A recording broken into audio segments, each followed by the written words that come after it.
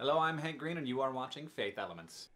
A friend of mine who will remain nameless, but his name starts with R and rhymes with boss, recently told me that I'm just too easygoing and optimistic. He said that I don't vent enough, and he didn't even think I had the capability of venting in anger. Well, all right. I'm just going to come right out and vent over some stuff that's really been bugging me so I can just get it off my chest.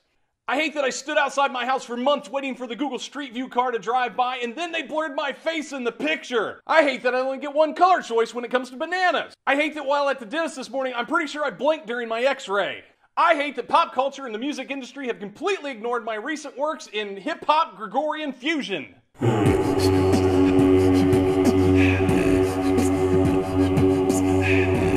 Now, I've been silent way too long on this last issue. This one is a global epidemic that goes completely ignored by every news agency and watchdog group out there. What is this pebble in my shoe, this burr under my saddle, this thorn in my side, this sand in my trunks, this splinter in my finger?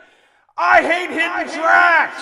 That's right, I said it. Now, for those of you who have no idea what a hidden track is, you might ask, Chris, what is a hidden track? What are you talking about? Well, I'll tell you about this worldwide epidemic. But first, it's Blue Banana time. Blue banana. They're so much better. If you have a CD collection of any size, you have probably run across a hidden track. A hidden track, which is also referred to as a secret track or a ghost track or even a bonus track, is a song or additional piece of expression that isn't easily found by the average user.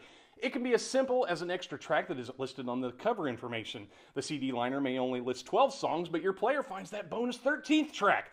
That kind isn't so bad. The kind that really gets me riled up is the silence gap kind of hidden track. A silence gap hidden track is the kind of long gap of silence that is intentionally placed at the end of a song, then the hidden track appears after the long gap of silence.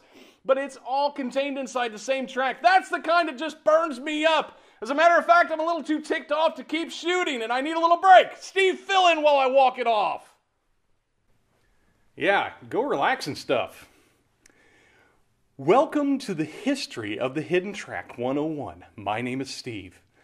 Interestingly enough, the concept of a hidden track is not unique to CDs. There were many artists who have used the silence gap type on cassette tapes, and before that, there were examples found on vinyl LPs.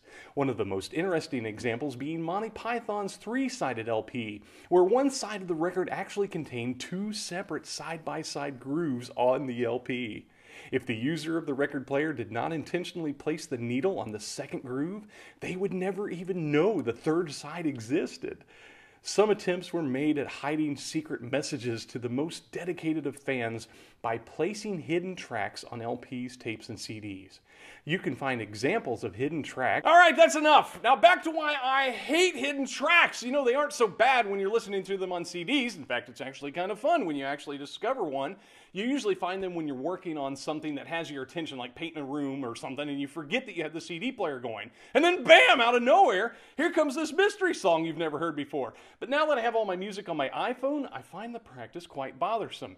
No, not bothersome, I forgot I'm venting here, and it makes me all crazy, and I just can't keep it inside anymore. The problem is I now have memory on my device occupied with nothingness. What sense does that make? It doesn't make any sense at all. In fact, it's a matter of epidemic proportion. As an example, I found a song on my iTunes with 4 minutes of silence before the hidden track and after the actual listed track. I would tell you the name of the artist in the song, but that might be a copyright infringement. But I'll play the section of the track for you that drives me nuts right now.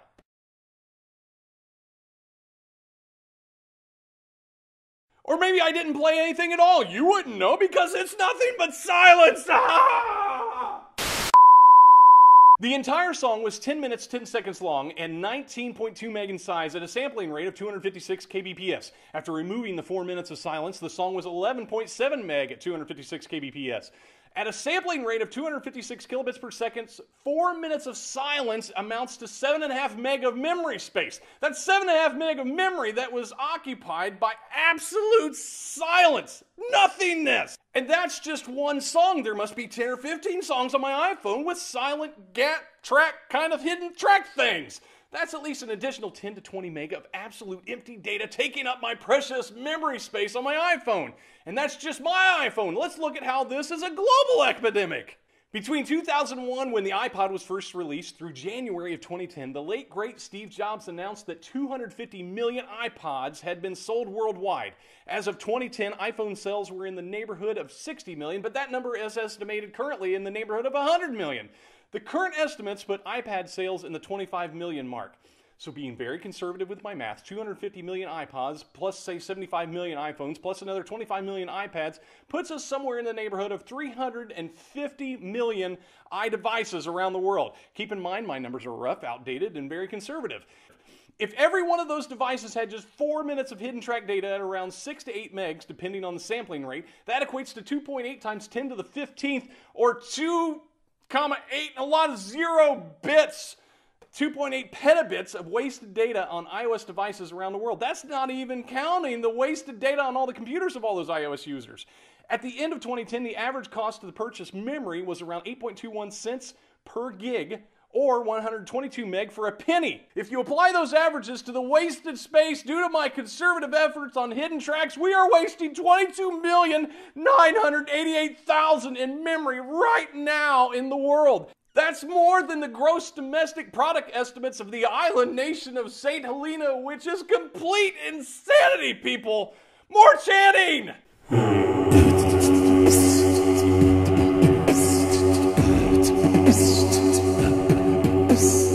How much of our lives do we take up with nothingness? Do you ever think about the energy we put toward absolutely nothing at all? Do you ever find yourself at the end of a day and wonder what you actually did that was productive? Do you find yourself spending time on stuff that just doesn't matter or amount to much? I recently heard a time management guru say that you can't actually manage time. All you can do is manage what you do within a span of time. Time is a commodity that we all have. We attach the same verbs to it as we do money. We can spend it, use it, waste it, invest it, almost as if it were monetary in nature. If you have a job, you are really accepting payment in exchange for your time. That means time has a value. Ephesians 5 says we need to be very careful then how to live, not as unwise, but as wise, making the most out of every opportunity. There is a story found in Matthew that speaks of doing nothing with what we've been given in life. There was a man who was going on a journey. Being that he was a man who believed not in putting all of his eggs in one basket, he called to his servants and entrusted the 3 of them with the entirety of his wealth. He gave the first more than the second, and he gave the second more than the third. Then he went on his journey. The first man and the second man invested the money given to them wisely, while the third buried the money in a hole in the ground. During the course of the rich man's long journey, the first man and the second man doubled the money given to them. Now, while the third man kept the money safe in the hole in the ground, he didn't do anything productive with what had been put in his care. He thought he was doing enough to keep the investment safe, but what he was really doing was wasting an opportunity by doing little to nothing with what he had been afforded.